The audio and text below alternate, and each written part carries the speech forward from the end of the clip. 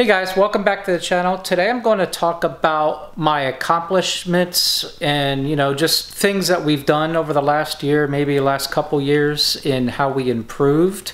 I'm also going to go over the amount that we produced as far as my hatchlings go that I'm holding back. Basically the value, the morph market value, I guess.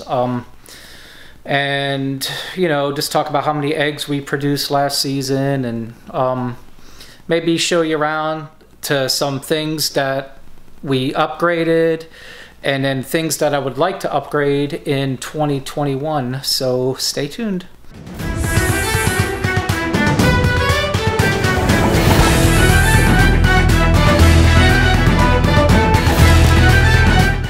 First of all, one of the accomplishments, I guess, or I guess it's part of it, is I was in a contest with Snakes and the Fat Man. Be sure to check out his channel on YouTube, Snakes and the Fat Man. He also has an awesome podcast. There was, I believe, at the end, there was 9 contestants total.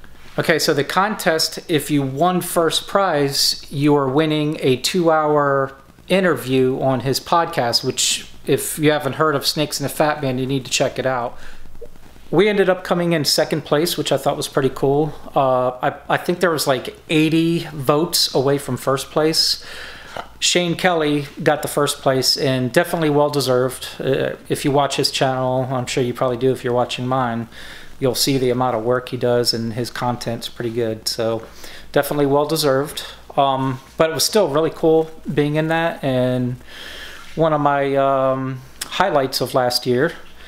Also, I was on actually this podcast here, which I'm not sure if they're still going to be doing it or not. It was on Wednesday nights, so you can see the name there. Hopefully it's not backwards or not on this camera.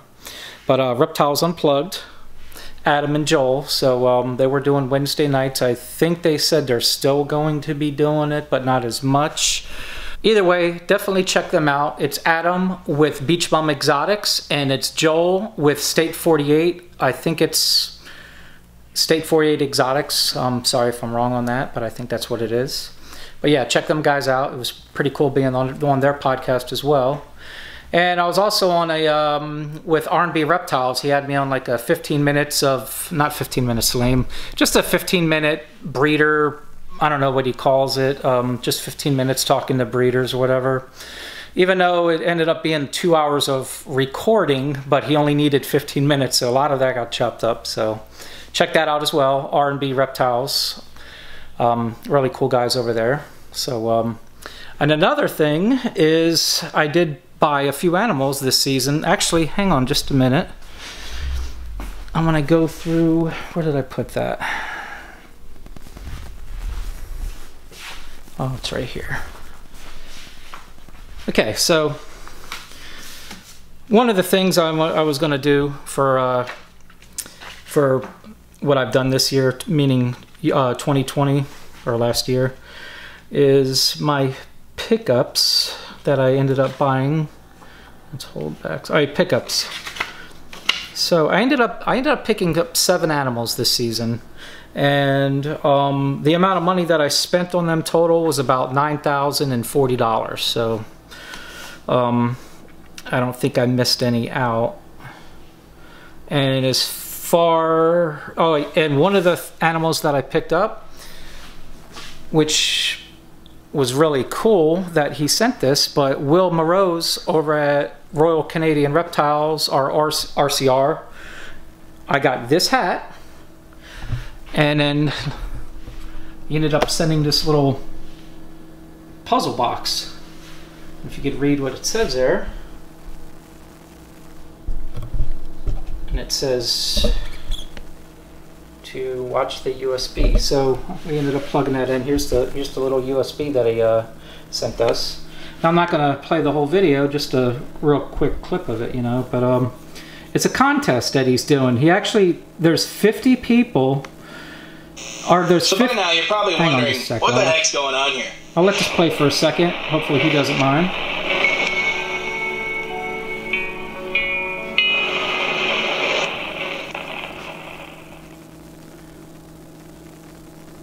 What is going on, guys? I just want to take a quick second here to thank you guys for your trust in us this year. If you're watching this video, you're one of our valued customers. Not that every customer is not valued, but you guys took a sizable chance with us this year, and I really do appreciate it.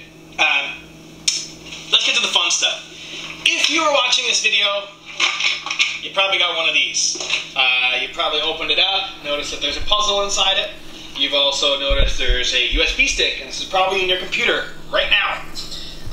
Basically, what we're gonna do is we thought we'd send you guys something, a little competition, a little contest, I suppose. Basically, every single one of you guys, there's gonna be a number on the back of some of your puzzle pieces. Basically, we assigned each puzzle piece. There's 50 puzzle pieces in total, and basically each puzzle piece was worth a set amount. So some of you guys may only have one, some of you guys may have 5, some of you guys may have 3. So basically, what we're gonna do is we're gonna do a live on YouTube. Maybe on YouTube. I'll let you guys know. I think we'll probably do live on YouTube. Make sure you're following on us on Instagram, because that's the easiest way for me to do it. I might even do a live on Instagram, something like that for you guys. But basically, I'm going to put 50 numbers. These are labeled 1 through 50, and they're scattered around to all you guys. And basically what's going to happen is we're going to put 1 through 50 in a bingo roller, and the first number to come out is going to be prize number 3. Prize number 3 is going to be a $1,000 gift card to us at RCR.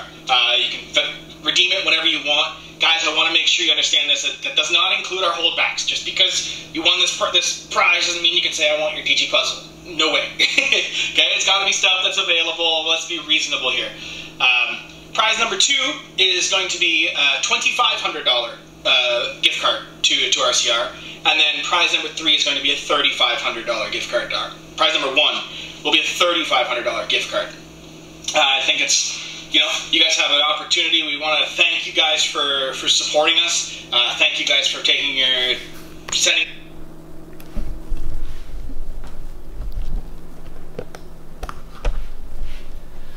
Okay, so how cool is that? I'm not going to play the whole video. I got to make sure it's okay that he allows me to do that, which I'm sure he's perfectly fine with that. Yeah, so anyway, I did put the puzzle together. Ended up being a desert ghost puzzle. So it's a puzzle of a puzzle. Really cool. So even, that's cool. I got 1 in 50 chance. I got one number. I bought one animal from him. I don't know if it goes off the amount you spend or amount of animals. Doesn't matter. But even if I don't win, I mean, I got the hat, the box, which is actually engraved and everything, volume 1. I don't know if that means he's going to do this like next year and so on and so forth. We'll find out, I guess. But how cool is that, man? That's pretty awesome that he sent this stuff to us. Eventually I'm going to put this, I already had it together once. I'm going to put it together again and probably put a little frame and find a wall to hang it up in here. So let me show the animal I got from him. Might as well do that. And perfect thing is this guy just shed. So, hang on, let me adjust this camera. I don't have a camera girl today. It's me by myself, so bear with me. And of course, he's going to be all balled up. But he is a Cypress Orange Dream Honey 100% Het Desert Ghost and 100% Het Cryptic. Or no, Het Krypton. That being said, he's going to be either 100% cryptic or 100% clown. If you not sure how that whole thing works, Billy with Mutation Creation does a really cool video on the cryptic gene explaining that. You'll know the video because he's actually wearing my shirt with my logo on it.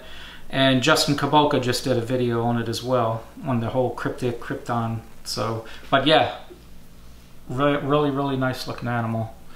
And I'm really happy that he was able to sell them to me, and I was able to get it because it's gonna really work well with my future projects that I have here. Thing is, I have like 6 girls for them. There's a couple, 3 of them are, let me just show you. 3 of them are Kryptons, 100% Het Desert Ghost. And the other 3 are at least 100% het clown, 100% het desert ghost. But yeah, there's one of them there. I'm not going to show all 3. So that's pretty cool that I was able to pick that animal up, and definitely shout out to him for what he's doing. Didn't have to do this, and I know he's putting out a lot of money just for those boxes alone. And the ship to America from Canada, I know the shipping cost for anything has gone up, so yeah, it's really awesome that he's doing something like that. So thanks again, Will. I appreciate it, man. Now anyways, some of the things I want to do. Well, actually, here, let's go into this. This is one of my new pickups, this big rack right here. It's a 5540 ARS, and I do have these 2 old style galvanized before the stainless steel. They started doing stainless steel, they did galvanized. But these are the old 70s. I redid all the heat tape and all that. When people say they last forever, man, I mean, these are, I think, at least 12 years old, if not older. This one's empty right now. When these get a little bigger, they're going to be transferred over to here. And we're thinking about probably not 2021, maybe 2022, picking another one of these racks here up. We're going to be losing this whole rack here. I probably will hang on to it in my main house. This facility here is actually a pool house. It's a separate house on my property, which is nice because it's paid off and all that, so no overhead as far as that goes. Not trying to brag or anything, I'm just trying to just show you what I got going on here, that's all. So sorry if it comes off sounding like I'm bragging. I'm not. I built this from ground up and really just happy that I have it, you know. So, but anyways, we're going to be losing that, getting another one of these over here. This hatchling rack here, one of the things we are trying to do in 2021 is, if you look over here, this big mess, this was, like I said, this was a house that I was building. It originally started off as like a 4-car garage. It's 720 square foot. And I started building the cabinets and everything. Never got to doing the doors.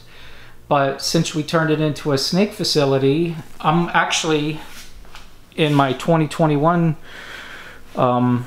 projects or things that I want to accomplish for this year, I want to rip all these bottom cabinets out, and I want to get some sort of a larger sink here, maybe some kind of commercial sink.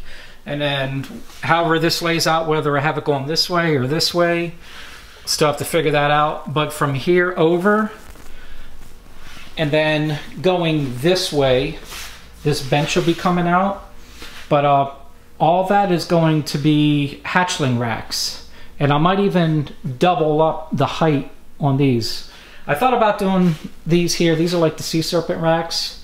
But if you follow Richard over at Da Vinci Boa, if you look on his Instagram, I think it's Instagram or Facebook, check him out. He just bought some new racks. They're basically built like this, kind of, but the quality that, I mean, I'm a cabinet guy. I could build these myself, but I just don't have time. I'd rather just pay somebody else that has the whole setup and everything ready to go.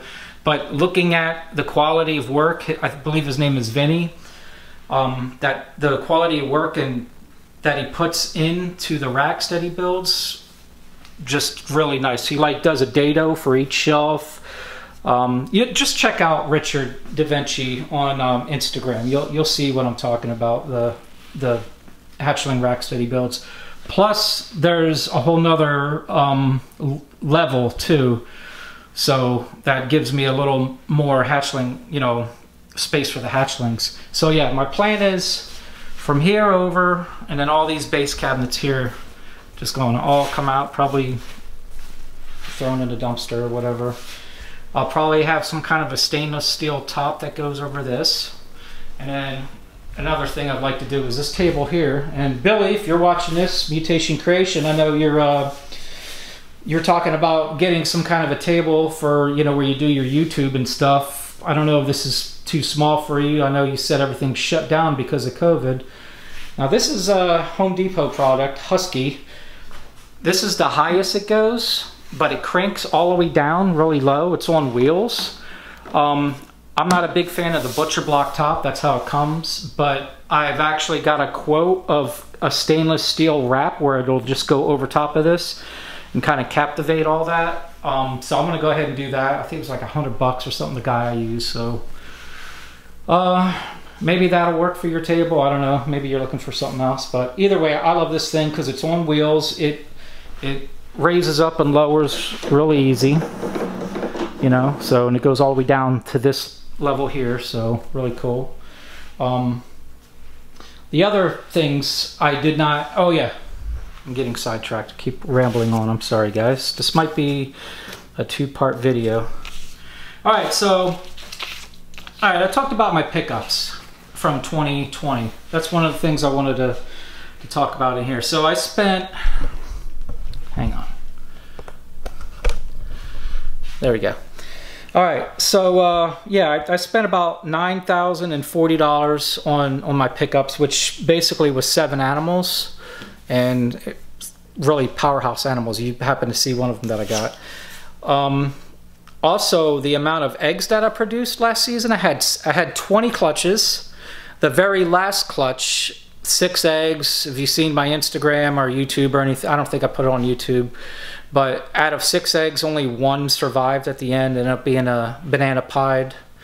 But I had 122 eggs total out of 20 clutches, so that's not bad.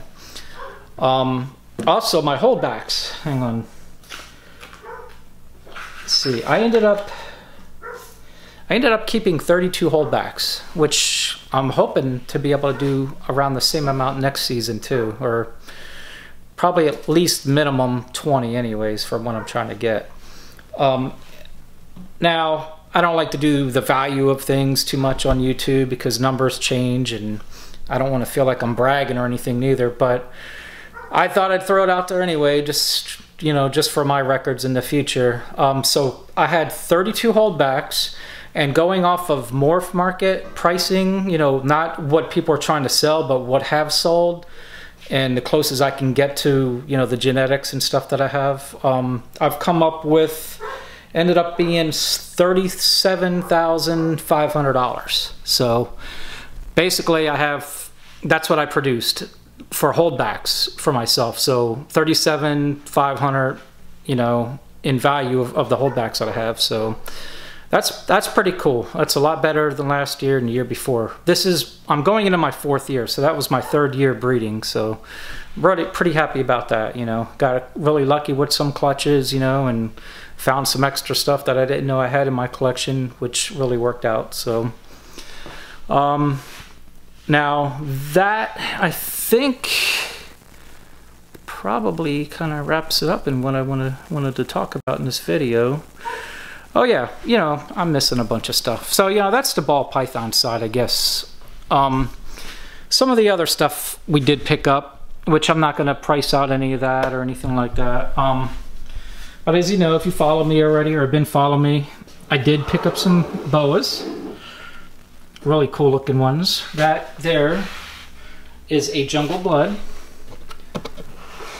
And this one here is a Hog Island Ghost. Look at the variances, look at the different colorations in these animals. This one here, which messed up his paper a little bit. I guess I should look to see if this is even focusing in or not, which kind of having problems with this one here. But anyway, that is a Motley Inca double het black-eyed anery T positive platinum. Let me see if I just get her out. Sometimes these dark animals are hard to capture. I don't have any like special lighting or nothing hooked up right now, so I don't know if you can see her. But yeah, this is probably, I don't know, I love the Inca stuff. How it separates the top pattern from the side patterns. Really cool looking. So, alright, so there's those 3. I have 2 more to show. Okay, so this one here I love the Super Kraken. This is only a Kraken, but it's, you know, stepping myself in that direction of producing a Super Kraken. But yeah, so this is a Hypo Kraken. And then this last girl, last but not least, is just a Central American dirty paper.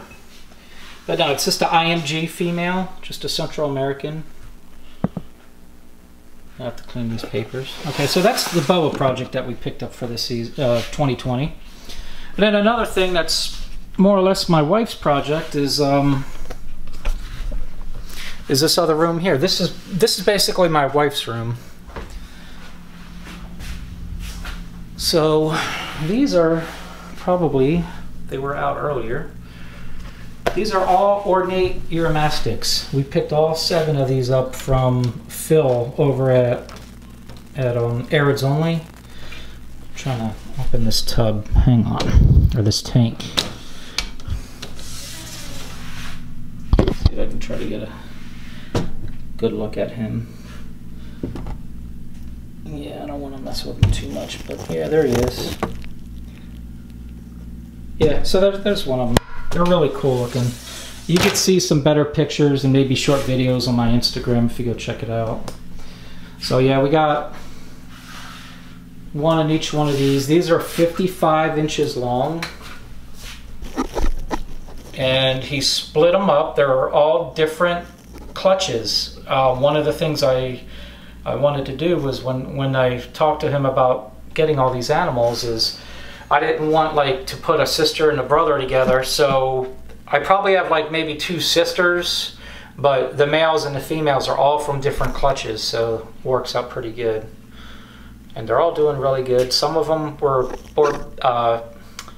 in Burmation a little longer than others, so some of them are going to be a little bigger than others, you know. But once they're done sleeping or whatever, they'll really start to catch up. So yeah, this guy's checking out the camera. She names them all. This one's name is Neville. Here's another one down. Oh yeah, we got 6 of these, or 7 of these, all in the 55-inch tubs, or tanks, I'm sorry. Anybody curious what type of tanks these are? Let me see here. There you go. That's the brand, if you want to check them out.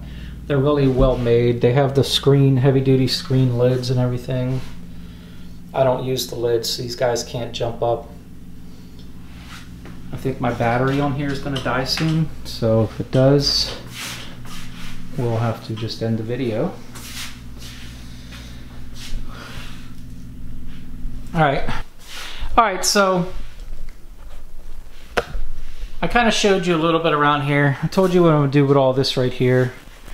Now we got this whole area here. My plan is with these boas, of course they're just in these little hatchling racks. This one here is empty. I don't even have it plugged in or anything like that. What I want to do is we're going to keep them all together in here, the balls and the boas. But I want to have some sort of a separation. So when I do get this other, well, we're probably not going to get another one of these racks for another 2 years. But I do want to get probably some 90s for the boas. Probably, I don't know, 2 stacks of, I think they come in 9s, 9 high or something like that. Unless I do Vinny's stuff, he can do custom build whatever sizes I want. But I'm not sure if I'm going to go with the Freedom Breeder or the ARS or Vinny's. I'm not sure yet. But I think I want to do something maybe, you know, I'm not sure how I'm going to set that up yet. However I do it, there's going to be a little bit of a separation from my boas to where my ball pythons are. I don't want them right next to each other. I don't think it's going to be an issue or anything like that to do that, but you know, for my own peace of mind, I guess. So this is where we're at now, though. I mean, if you look, I'm going to see if I can find some pictures of this room, you know, when I just kind of getting started and moved in here. And then my main house is where my original reptile room was. And I'm sure I have some pictures laying around of that. I'll see if I can throw them in. And they'll be right about where I'm talking now when you see them, if I have them. And if I don't, I'm sorry. So another thing we have is rhino iguanas and pectinatas, which are, you know, Mexican spiny tails. Also known as pandapides, the coloring of them. Oh, my dog was just knocking on the door. Boss, I'm over here, bud.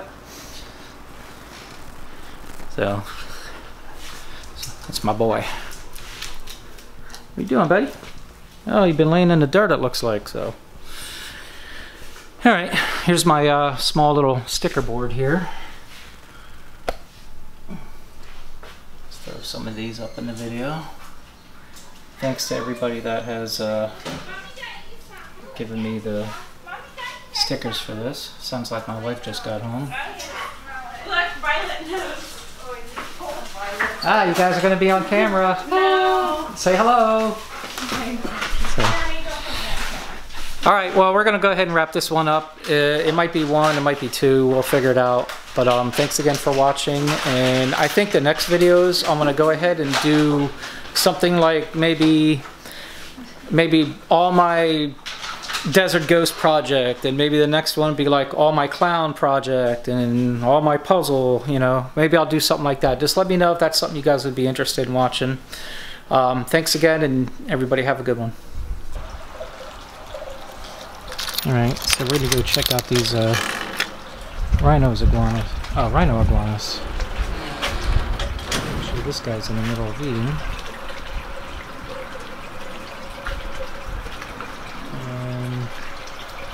Here's one of my girls. Now, I have the wide angle camera for this. Probably not the best one to have on, but you guys kind of get the idea. These are the two smaller ones I have in here. And my girl, my big girl, which is right here, unfortunately broke her arm. So she's got the little cast on. And the only thing that I can think of is, see the rope that I have on these little ramps that I have on here, and then I have rope around the poles here. I didn't have that before, and sometimes I would notice her climbing up, say this one here, and then as she's climbing, the wood is so new that there was no gription for her, so she would slide. So I think she possibly slid off and fell. And I used to have a second level shelf. If you could see these posts, see how much higher they go. I just eliminate that whole second shelf because I really do not know how she fell, if that's what happened. Also, these are clay roofing tiles. I had some of those on the shelf, and I seen one that was down here broken. But I seen that, you know, a few weeks ago, and she was fine a few weeks ago, so I don't think that was the case. So I went ahead and moved all these on the ground. Now I do know when the sun's beating down on these, they like to lay on top of them. Sorry about my shadow. But they like to lay on top of them, you know, for their belly heat or whatever. So, yeah. I've talked to a few people that have rhinos, and they say sometimes things just happen. You can't explain it, you know. I did the best I can by removing that top shelf and putting some gription. You know, I stapled these ropes on there pretty well. You know, there's no flexibility in them or nothing, so they're getting up and down a lot better. The good thing is, you know, the x-rays, I'll see if I have a picture of it, where the bone did break. There's another bone right next to it that's good, so it actually works as a natural splint. And then we have an external splint on there just in case. So she's doing well. She's, you know, hobbling around, and I actually took these ramps off so she wouldn't go up, and I just wanted to keep her on the bottom level. But then she was trying to climb up the wall and jump in and everything else. So it's like, if she's going to get up there, I'd rather make it easier for her with putting the ramps back in instead of, you know, taking a chance in her injuring herself, you know. And it's best for her to be outside, you know, with the natural sun and everything, especially when there's a bone injury. So I'm sorry about that, guys. My battery died. Thank God I have another one. Alright, I'll go back in here again, and yeah, like, I'm just going to finish this off real quick as far as these, and I'll go ahead and show you my pectinatas. So, yeah, anyway, she's been eating, you know, actually the day we took her to the vet, I went to go pick her up, and she walked over her little food plate, you know, and she started eating as I was grabbing her, so she's doing really well. It's just her arm is swollen up and kind of limping a little bit. But I'm 100% confident she'll be 100% in a few couple weeks. So, and these two little, they're smaller. That's the boy. No, that's the girl. And then that's a boy there. And then of course Pippi, she's a girl. This is a pretty nice sized cage. The ceilings are 8 foot. Half of it's covered, you know, for shade, and of course the other half is screen, you know, for their sun. I got a cool little fountain here. Probably got to clean the water though. And the fountain is actually ran on solar light. So you'll see. I'll see if I can find a picture of the solar panel that's outside. But yeah, I believe it's, what is this, 12 foot by 18 foot. So it's a really decent size for these guys. I mean, I could throw a huge monitor in here and be perfectly happy with this enclosure. So, but anyways, yeah, this is another one of my 2020 accomplishments, was to build this enclosure. So, all right, now let's go take a look at the pectinatas enclosure. Now, that enclosure was built in 2019. And that's where I originally had the rhino iguanas at. But the pectinatas were picked up in 2020, so I can actually show them off because it was one of my, I guess, last year accomplishments. So that's even if they're out. Let me see if they're out. Alright, so this one I have a little more work to do still. Now there's one of the pectinatas right there. These guys are still small. They're, like I said, about a year old maybe, if that. So they're spiny tail iguanas. They're Tenosaur pectinatas, but the coloring or the morph, or I don't think it's a morph, it's a locality, I think. But the black and the white, they're considered panda dragons, or what do they call them? Pieds. I don't know if they would be called pieds in the iguanas or not, but panda dragons. There's 2 of them in here. That's the male. You can see his little dorsal comb is a little taller than the other, where I think the female might be inside this hide. I got a heat right now for him. Now, so I have those 2 in here, and this is a 12 by 11 foot enclosure, which is plenty big for these guys. I don't have to worry too much about these guys falling because they always hang out in trees and stuff. So I'm actually gonna throw some more branch type things like this, I think, eventually. And then I also have these guys in here, the little redfoots. Now, before people start saying, "Oh, you should not be cohabiting redfoots and spiny tail iguanas," I did my research and I've talked to several people that have had them together for many of years, so they're perfectly fine. So I always check to make sure everything like that is cool. And I talked to some of the biggest breeders as far as iguanas and tortoises and stuff, and you know, they told me what to be careful of and this and that. Oh, there's the girl. So here's the girl here. Now, it's kind of, the lighting really sucks, but you can see there's not much of a dorsal comb on her as far, you know, compared to the other one. And as these guys age, they'll get more white and more bright, and the male's dorsal comb will really stand out more than the female.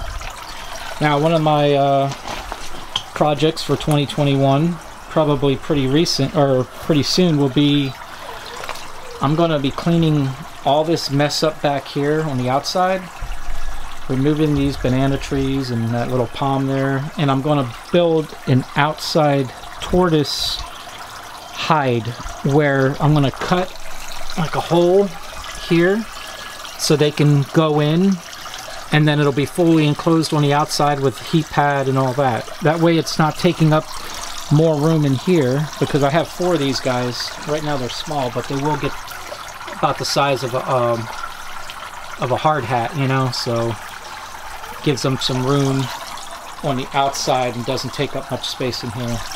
And then I'll have a lid on there so I can open it up from the outside to check on them or whatever I need to do, you know, make sure the heat pad's working correctly when it's cooler out. So, but anyway, I think I'm gonna go ahead and wrap this video up. It's gonna probably be 2 videos, so I do appreciate everybody that watched, and if you haven't liked or if you haven't subscribed to the channel, please do that. I really would appreciate that, and hit the like and share and everything else you do for the channel or for the YouTube. So thanks again, guys.